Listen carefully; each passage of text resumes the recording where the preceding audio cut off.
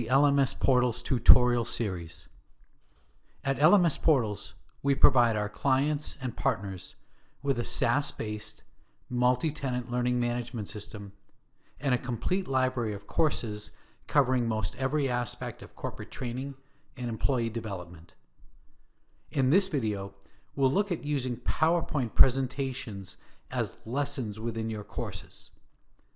LMS Portals provides native support for PowerPoint files, which enables you to repurpose any PowerPoint presentation for learning and training purposes.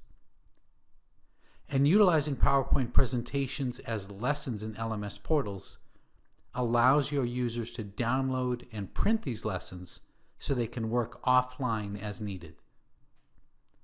To add a PowerPoint-based lesson, click the Add Lesson button. When the window appears, enter a lesson title and choose the module in which the lesson should appear from the drop-down menu. Then from the lesson type drop-down, choose PowerPoint file. You can now click the Browse button to navigate to the file for uploading. Enter a summary, which is a note to your users as they work through this lesson. When finished, click the Submit button and your lesson will appear within the course. Thank you for watching.